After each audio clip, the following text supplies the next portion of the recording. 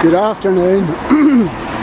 School is out and I'm on the Upper Newtownards Road and it's highly congested, and I'm afraid that the bus lanes don't make it any better, but I'm not talking about that this afternoon. I'm talking about the number of food outlets and restaurants that we have.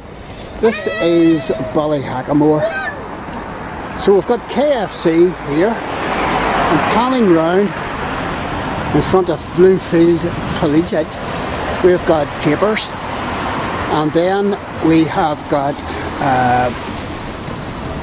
Piccola, and then we have got Planet Spice, which we go to for our Indian carryouts. There's my bike sitting across the road. And then we have a bit of a gap, and the restaurants and carryouts start once again. Look at the number of people that are standing for the glider.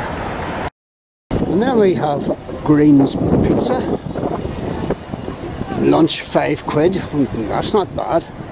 And just beside me here we have got Horatio Todd's. And it's always haven on a weekend. And well, we managed that. That's about 6, I think. 6 food outlets. Somebody should do a survey sometime and to discuss and debate why it is you get food restaurant outlet hubs. I think that's 6. So this is Grey's. And then we have got, what's this? Is this another one? Treat Street. Regular fry $4.95. And then after the what's that?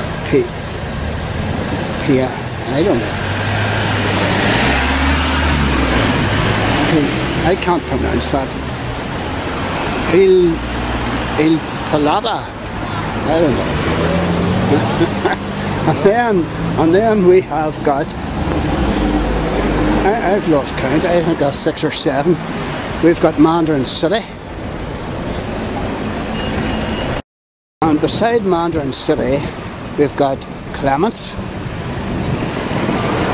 Religious about coffee. How can you be religious about coffee?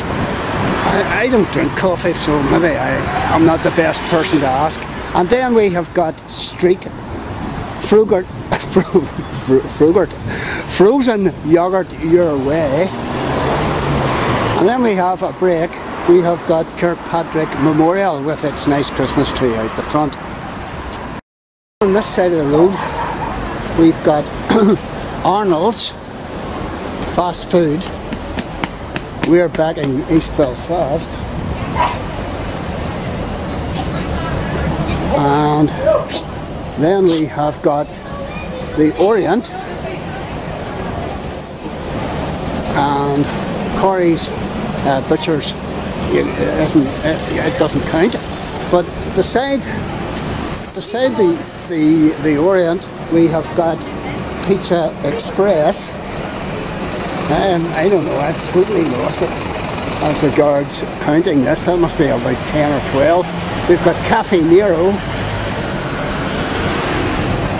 and then on the other side of the street we have got Acapulco, and this is all down in Ballyhackamore. And it's unbelievable the number of restaurants and fast food outlets, and I'm not even I'm not even finished.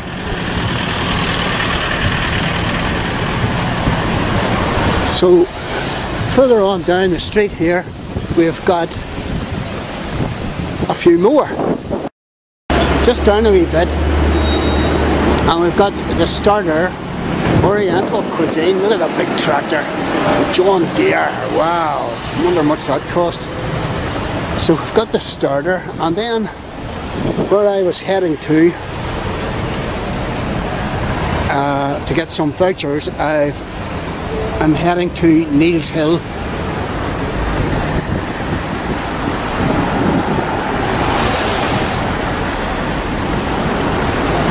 So Neil's Hill, one of the most long established restaurants around here. So let's go on down. A lot of these restaurants, fast foods outlets have recently come in. Just swinging around here, we have got the Chip Bar, Ballyhackamore, another fast food outlet. I don't know how these, you know, all these places survive, you know, competition with each other.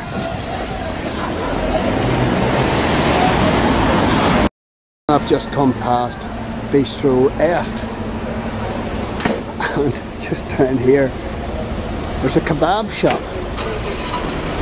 and beside it is an Indian takeaway. Just try and get it, and somebody's waving to it. It says, well, it was the Rash Put, and I'm not too sure whether it's still open or not. And then we've got the Hungry Monk, and then we've got all the kids going over to the Little Wing, and it does the biggest pizza in the whole of Belfast. What is it, a 24-inch pizza? Ballyhackamore is totally amazing.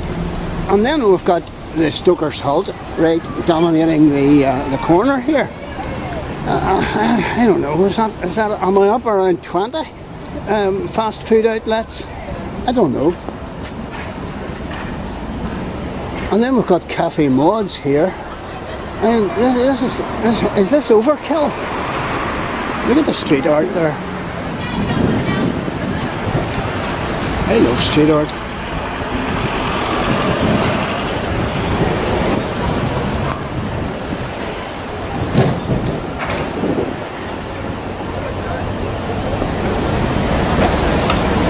Now, I don't think there's any more restaurants or outlets further on down, but there are actually. There's one down at North Road, but I'm not going to count that.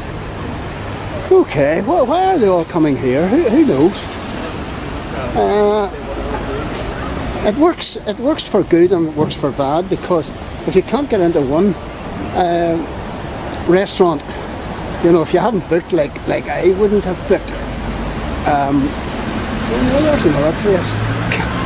Kamal Thai food to bring home. If you haven't booked, you can always be sure of another restaurant to get into. So that's good. But the competition, you know, must be, you know, there's so many, there's so much choice here.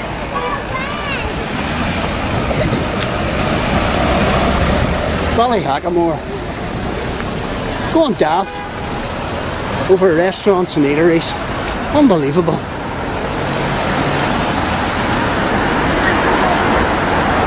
And then further out towards Dundonald, around the multiplex, nice wee bike sitting there.